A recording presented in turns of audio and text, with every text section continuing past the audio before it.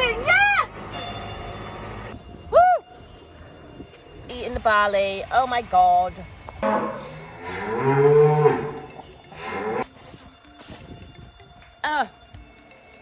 Oh, it's on me.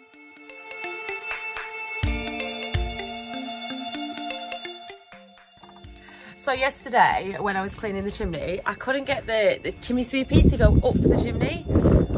So Roy got a ladder and stood on the bottom of it, and I got up there and shoved the chimney sweepy down the chimney. Look at what came out. No wonder! Oh, it's on me. No wonder! Oh, it's on me. Look at it. We had a batch of wet wood, like literally, and that is what it's done to us. It's not good, is it?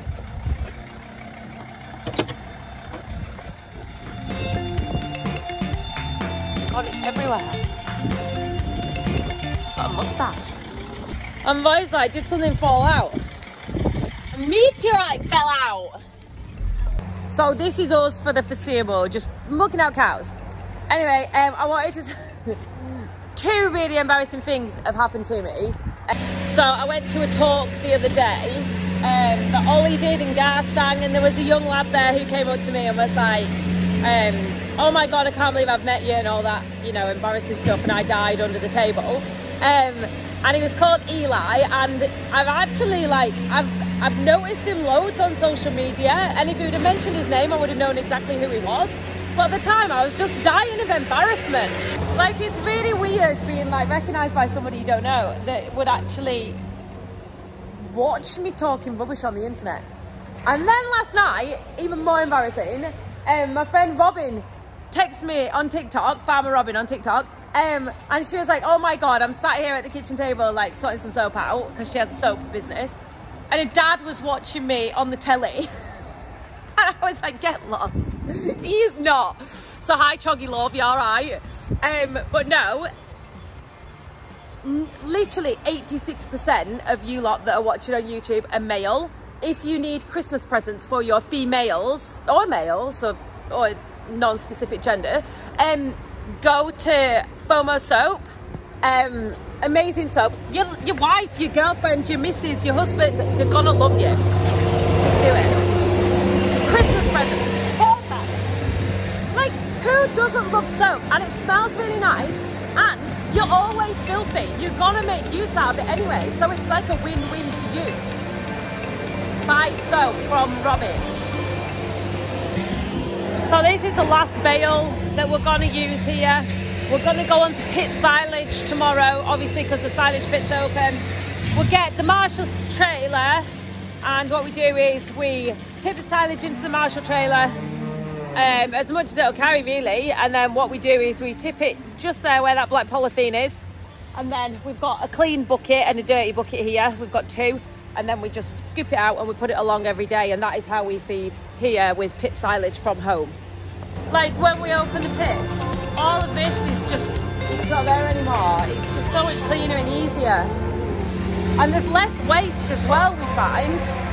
I don't know whether it's just because it's in little bits or whatever, I don't know, there is less waste. Years ago, back in the garage days, there was a lady who used to come in the garage called, not going to say her name. Not that there's any chance of her watching this, but still, it's rude.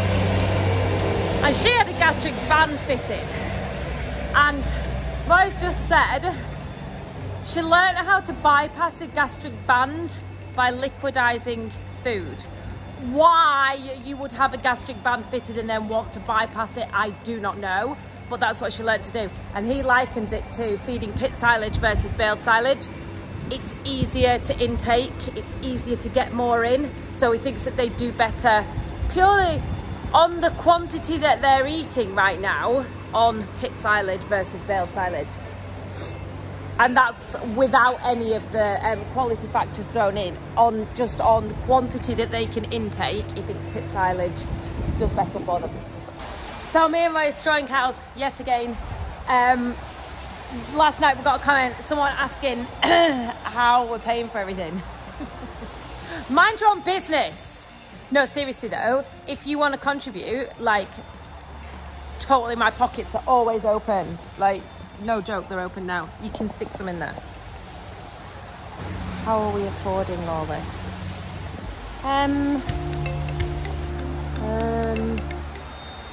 What you don't know about me is I've got a foot fetish page on OnlyFans that does really well. It's me.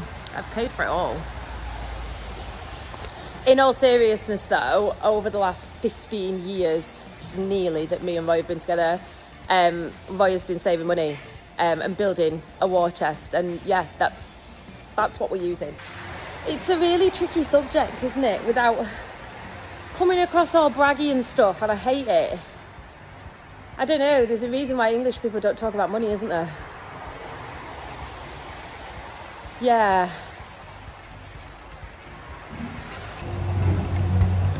Can you transplant barley? Asking for a friend, obviously. Oh my God, look at the tiny little spaces that Bobble Cat can fit into. S160 beast! Look at that, yes! Love a tight fit.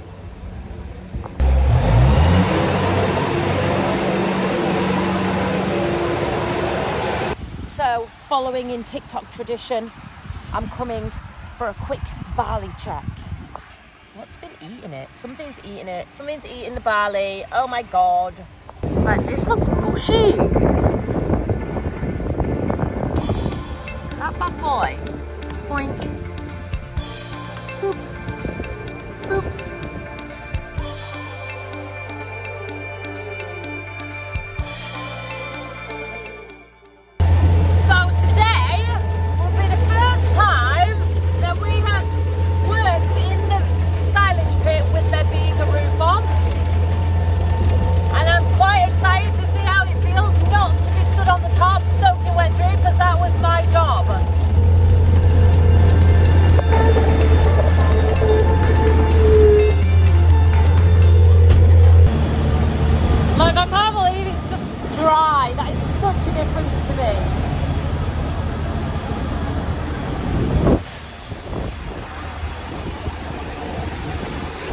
So to power the electric to the scales, you've got to turn the lights on in the tractor. So you've got to drive down here, turn the lights on, get out the tractor, turn the scales on, wait for them to go beep like that, and then I've got to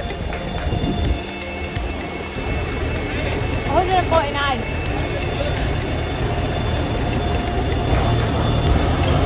Like, there's tiny bits of rain coming through, but well, Yorkshire bought the side of it. But we've kept water for like 16 weeks or something, and we've spent a lot of money, so we're just going to wait to do that.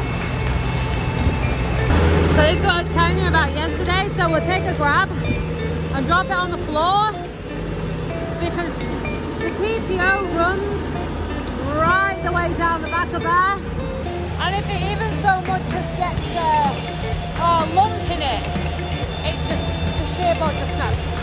It's not worth it, because you have to get underneath and yeah, it can't be arsed, so it's just easy to make a spiral on the floor.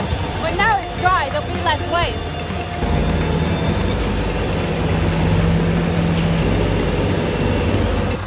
The best combo for feeding cows. Yes! I have never reversed out of here before. So, okay. Stay there then.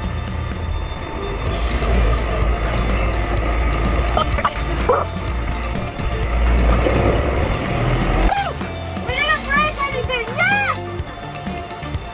Fancy!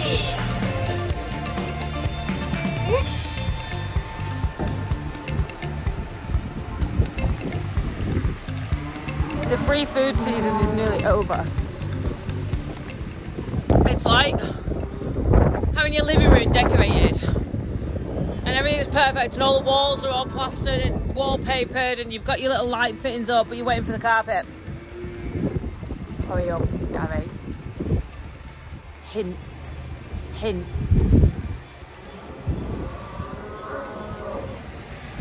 I'm gonna give you the crap biscuits when you get here, you do know that. No chocolate covering for you. You can see why it was banging. This has been hit on probably a trough or something at some point, and it's knocked it in. I'm near the chain. So when the chain was going round, it was picking up the corner and like banging the metal. I did like pop myself a little bit when I was stood next to it, to be fair, and it did it. I was like, ah! That echoed. Woo! It's a good job we have no neighbours. Guys, this video's going awry. I'm really sorry. It's going to be a crap video today. Steady yourself, Fido. Come on, steady now, steady now. You know, the only reason he keeps me is because I'm thin enough to fit through a barrier.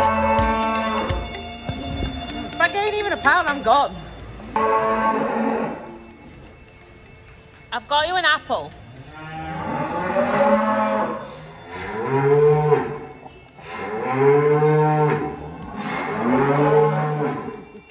I just love it. Right, we have to set our stall out here. Wait. No, you're not pushing past me, especially you, because you're the worst for it. No, wait.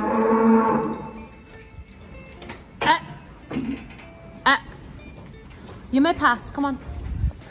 If you don't put them in the place, they'll walk all over you, literally. Flat, on the floor.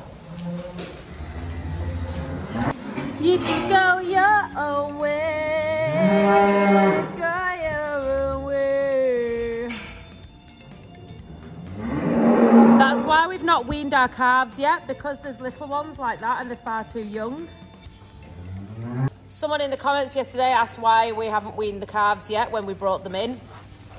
And there's a prime example, 3 of them together. They are far too young to wean yet. And you only want to give them so many stresses. Bringing them in is a massive stress. The weather's also a really rubbish, massive stress to them. Pneumonia central at the minute. So we're just trying to be careful. They will get weaned when they're big enough, just not quite yet. Come on, Lazy Jane, up you get. Skiddy, skiddy. Good lass. Who put that in the way? It wasn't me. But he's just taking another load of slurry out. And I'm going to scrape beds and then scrape with the bobcat.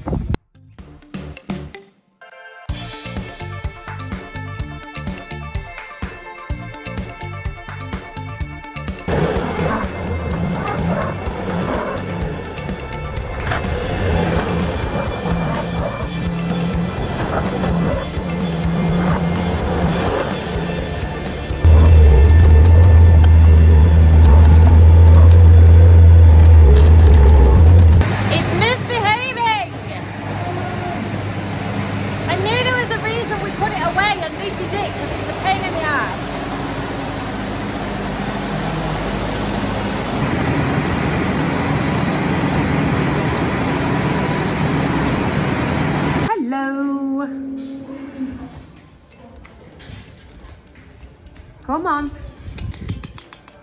Oh, is this interesting? You're coming home with me.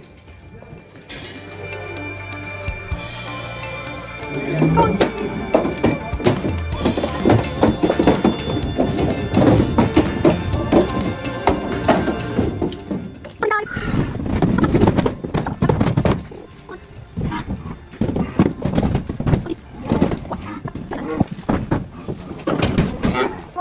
Babies. Hello. Happy, happy. I'm getting some hay. Sort of harvest. Cauliflower, anyone? Bit of a marrow. Why do we grow these things? I've never eaten a marrow in my life. I can grow one though. Arable right now.